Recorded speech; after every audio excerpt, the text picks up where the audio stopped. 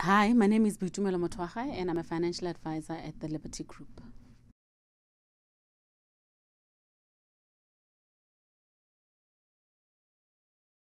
The first step is to basically make sure that you protect your ability to provide for your family. So one of the things that people never take into account when they are planning and financial planning is that the most important asset actually that you have is your ability to earn an income. And this ability to earn an income will provide financial security for your family, because you'll be able to send your children to school, you'll be able to provide a house for your family, you'll be able to provide a home for them, and be able to give them anything that they need.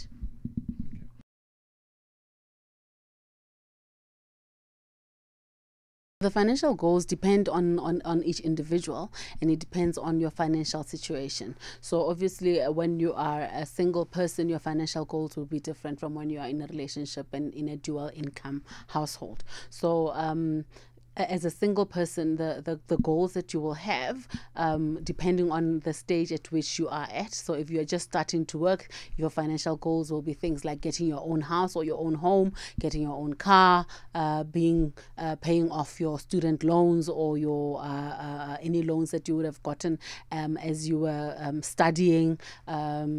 Maybe you want to get married, so planning for a wedding, which means that finances have to come into play, especially if you're a man, because you have to now be able to pay lobola or bukhadi or dowry or things like that. So basically, depending on on your situation as a single person, those are the types of goals that you will have. And part of your lifestyle as well, you may want to have a lifestyle where you're able to travel. So those can also be your financial goals where you're traveling. As part of a dual income, when you're a couple, things like having children then come into play. So in addition to having a home, having a car, traveling and paying off debts, it's your children come into play. So when do you have children? What schools are you going to send your children to? How are you going to ensure that you are basically providing a home, a stable home financially for your family?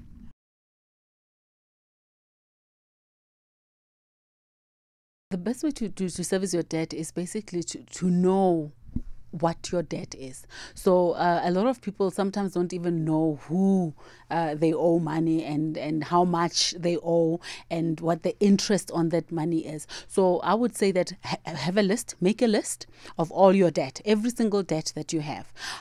How much is that debt? What is the repayment on it? What is the interest on it? And I think most importantly as well, what you need to look at is, in the end, how much would you have paid over the term that you're paying it, so that then you can see which debt should you really be knocking off quicker, so that you don't end up paying something off over 6 years that you could have paid off quicker had you just put in that little bit more. So it's to then have that list. Once you have that list, look at it to see which is the debt that you can pay off the most quickly.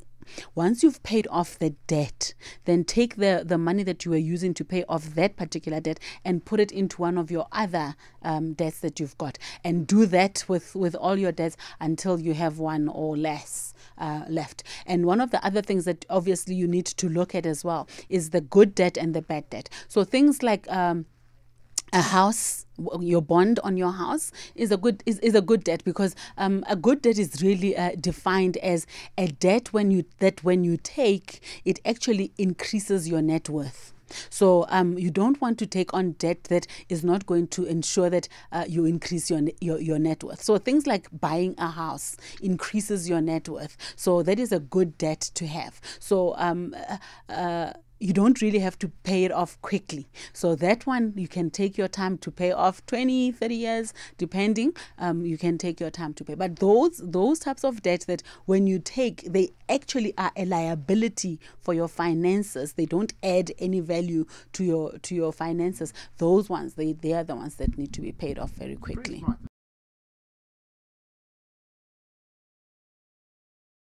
Depending again on what type of savings you want for yourself.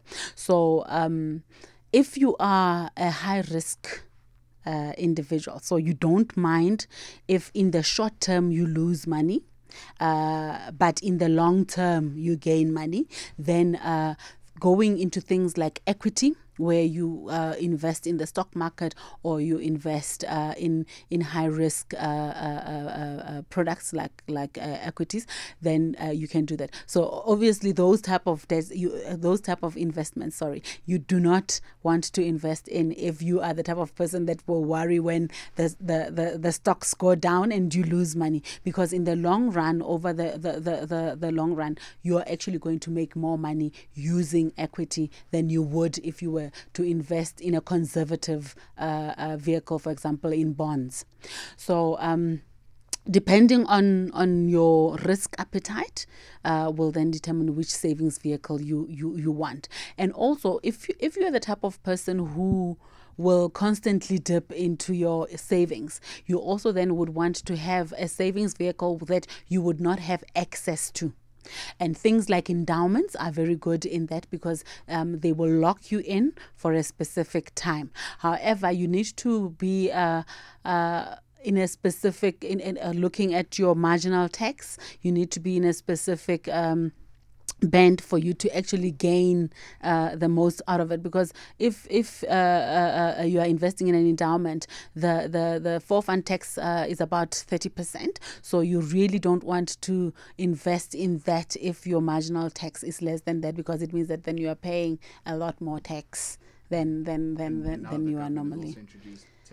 Tax-free savings, which are excellent for those type of people that actually do not want to pay any tax at all on their savings, because that you are able to pay up to 30,000 rand per annum without incurring tax. So obviously, if you pay more, then you will have some tax, but and everybody now has a tax-free savings vehicle. So that is a way that the government is using to encourage people to save. So that is one vehicle that you can also use. And also things like unit trusts, you can use those if you want high yield savings without the stress of the volatility of the markets, because even though it will be invested in equity, it is a lot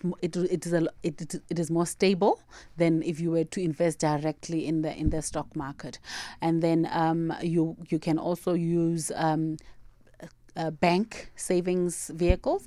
However, cash-based savings vehicles tend to not keep up with inflation. So you want to have an interest that will, if depending on what you're saving for, if you are saving for long term to buy a car or to buy a house or to go for a trip, you want to have some growth on your money. And obviously, in order for you to have growth, it means that you need to beat inflation and still have growth. So those are the things that you need to look at when investing in savings vehicles.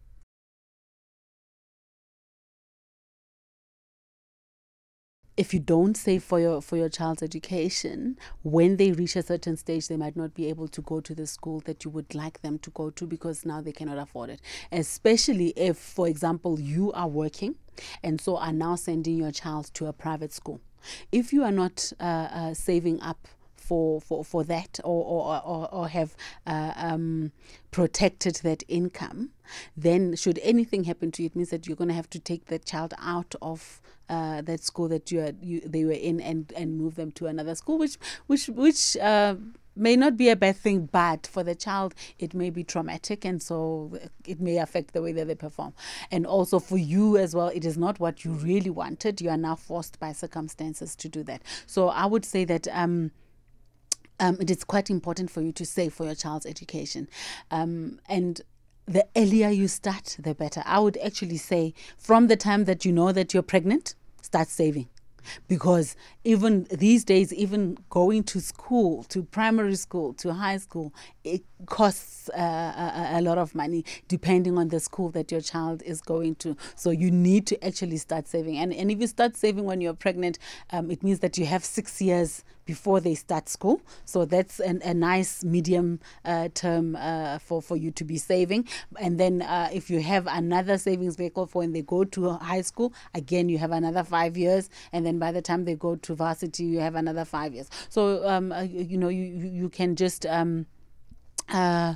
look at how you want your child's education to be, or where you want your child to get an education. And then one of the other things, especially from a Liberty perspective, that we have is called an educator, where if you are saving for your child's education, you can actually protect yourself as well, so that you have a disability or a death protection, so that if you're saving, paying whatever amount you're paying, should anything happen to you, this plan will actually send your child to school. So it will pay for the child's fees. It will pay for everything. It will even pay for things like going and being like, the sports people. If you are really good in sports and you have to do national whatever, they will even pay for things like that. So it's quite important to have that sort of planning. It is important that you actually just make sure that you protect your family, and one of the ways that you can do that is that if you are not there, what you would have done for them, it's still there for them. So things like the type of income that they had. So if you're a single parent and you go, obviously then your child will not have anyone to look after them.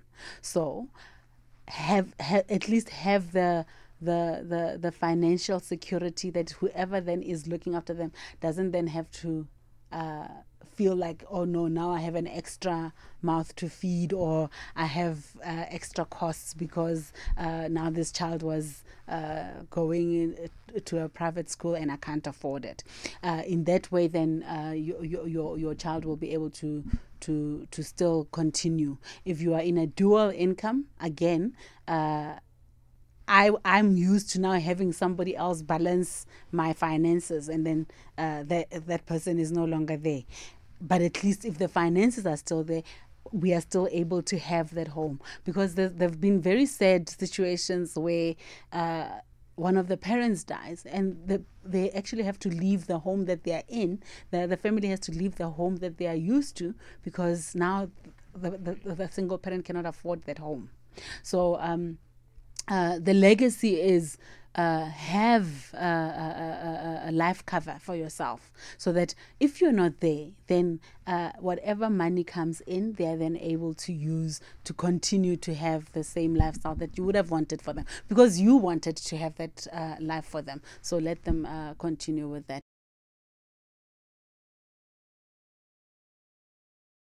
The best way to teach your children to save is actually by example. So it is important that you actually tell your child how you are saving for whatever it is that you're saving for. So, for example, you can say to them, we're going to Durban next week. In a month, let's say. In order for us to go to Durban, I need to pay for the hotel. I need to pay for this. I need to pay for that. So it means that I need to be saving. So this is what I'm going to be saving. So every week I'm going to be putting aside this much for us to be able to go there. And then when you get there, then show them, because I was able to save, this is what I can afford and this is what I can do. So show them by example. Also, if you have like some families sometimes have a jar in the kitchen there where they put money and all of that. If you can save and put money in there, and then when it's a certain amount, you treat the family to something, then they will see that, oh, okay, we need to be saving to do that. The other thing as well is have a piggy bank. That's the easiest, especially for the smaller children. If they see, because they'll just see, I know my child used to get very excited whenever she had like money. So, and the more money they have, the better they feel about themselves. And if you can show them that the more money you have, the more you can get, then that's a good thing. And then the other thing as well, play games like Monopoly. Monopoly is good in that it's a money game. So you save to buy certain streets, buy hotels, buy all of that. So that also teaches them how to save to get or to win. And they will, yes, and they will feel better because now I'm winning when I'm saving. And then when they are at an age where they can have their own bank account, most banks these days allow children to have bank accounts. So then have them have a bank account. And when they want something, say to them, listen, save for it. If you want to buy that book or you want to buy that toy, save for it.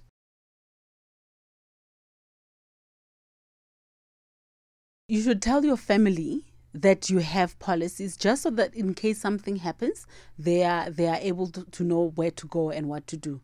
However, you don't need to tell them what the contents of that policy is. For example, you don't need to tell them, by the way, I'm insured for R1 million, because then it causes a whole lot of issues. So just say to them, in case something happens, I've provided for the family, and this is my financial advisor. Should anything happen to me, go and talk to my financial advisor, and he'll be able to tell you what the contents of the policies are.